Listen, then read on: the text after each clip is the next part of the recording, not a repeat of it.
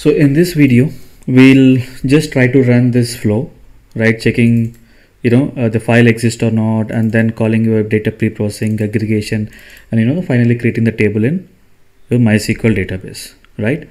So first we'll make sure that there are no files. So yeah, this is our input file, and your final file will come here, OP files. We don't have any here.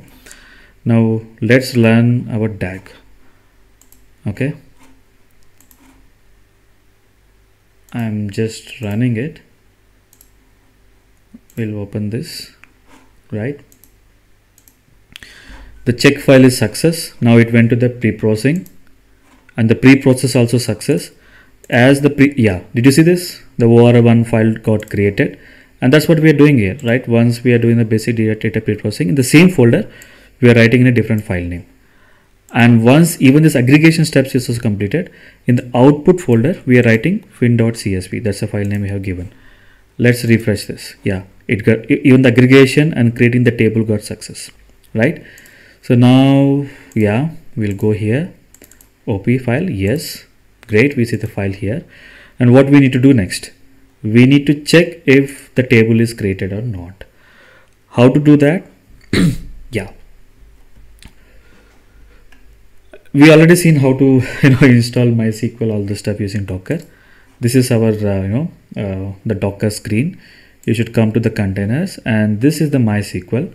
You have CLI here, which is command line interface. Go here and yeah, type MySQL user root, and password is root, right? So I'm using MySQL schema, right? Now select star from, what is the table name we have given? We have given aggre underscore res, aggre underscore res. Did you see empty set, which means the table is created successfully, right? Now awesome, right? With just the simple step, we have did 3 different tasks, 4 tasks, right? Checking the file, pre-processing, aggregation, creating a table, right? And also we have seen how can you log into the command line using Docker. At the same time, right, in this I was telling, right, these files will be actually synced into a Docker container also, right? I'll also show you that. And this is the container for our Apache Airflow, right? This is the container where our Apache Airflow is deployed. Now I can log in here. Did you see ls, list of files? Did you see we have the same set of folder structure here? DAGs. If you see DAGs, I'm going inside to the DAGs. Maybe I can zoom in. Yes. Did you see all these files we have?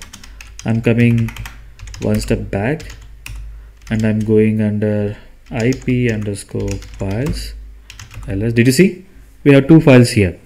Now just for trying, I'm just copying and pasting it again. Now if you come here and say ls, did you see it's so instant, right? That's called mounting. You're mounting the folder in your Windows operating system to the Linux operating system. So hope you enjoyed this video. In our next video, we'll see how to insert the records into our table.